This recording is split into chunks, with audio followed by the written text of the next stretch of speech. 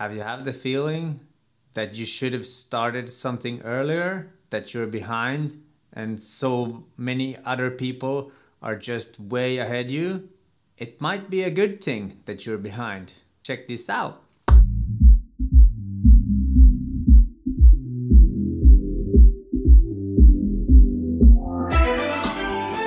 Yo, what up? My name is Mitz. Welcome to my channel. And today I want to talk about range. This feeling that you're behind others, that you should have started earlier, you don't have any more time to do great things. I tell you, you're wrong. I used to have the same feelings and used to have the same patterns of thinking, but I stumbled upon a book called Range by David Epstein, and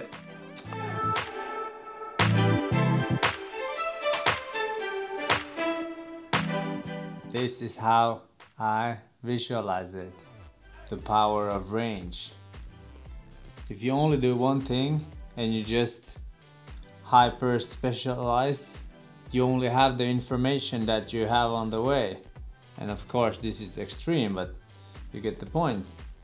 And if you have more range, you have all these different experiences and knowledges. All of a sudden you're in a new problem zone. You have a new job, something you just realized you want to do, and you've kind of jumped in the deep end right away. You get this impossible question that nobody knows the answer for. It might just be that your previous experience, suddenly it's just clear for you. Of course, it should be like this. That's why I think it's really good to not know exactly what you want to do, and you just try out different things.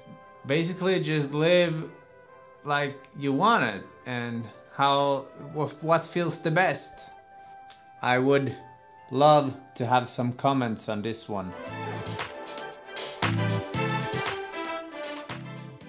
We live in a world where we think that the more specialized you are in something, the smarter you are.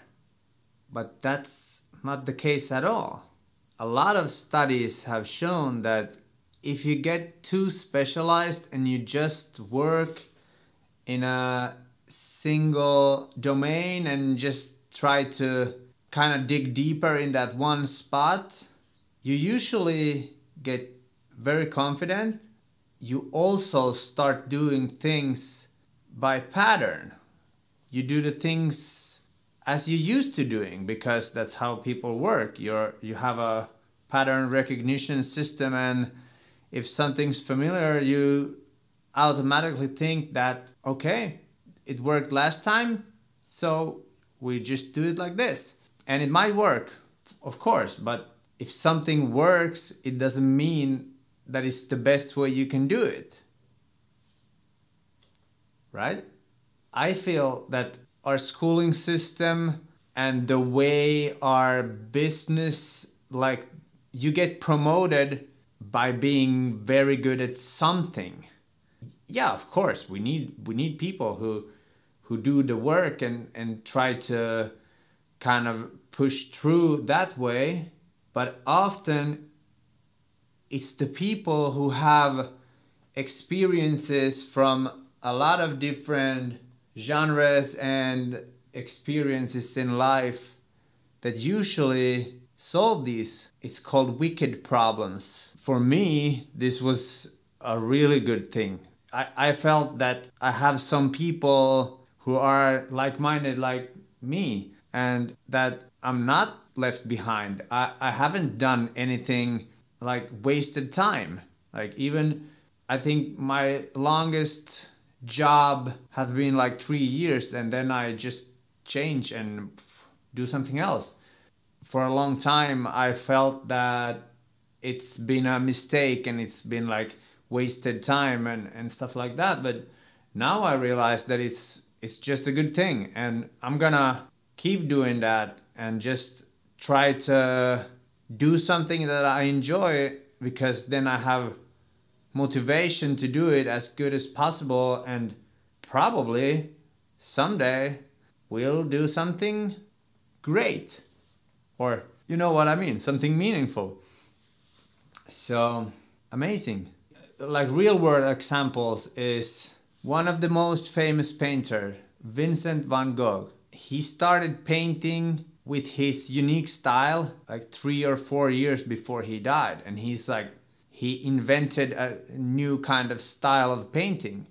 A few hundred years ago, something like, I'm not sure about the time, but when he lived, everything was pretty strict in paintings, and everything was kind of classical. So he just wandered around and did all kind of stuff until he just decided to do what he felt best to him, and history speaks for itself. So, and this phenomenon is also seen in musicians, athletes. A lot of the top athletes didn't start out with their like top sport in the beginning.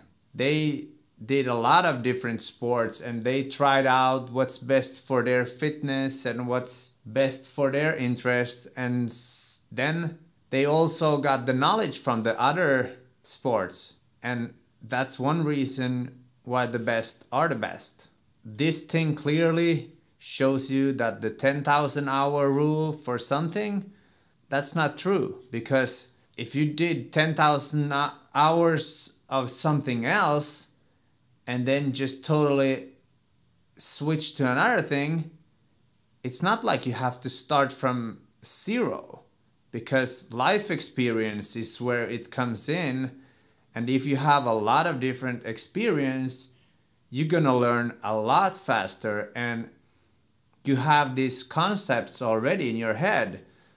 What I want to give with this video is just some hope for everybody who's ever felt like they're behind, or that they should have done something differently. I think you should just be thankful for what you did and be proud that you did it that way, because you never know. Like if you worked at McDonald's or some like shitty job, you learn something there also, and that's always a good thing. What I suggest is keep going, do what feels right, and keep going. Win or learn.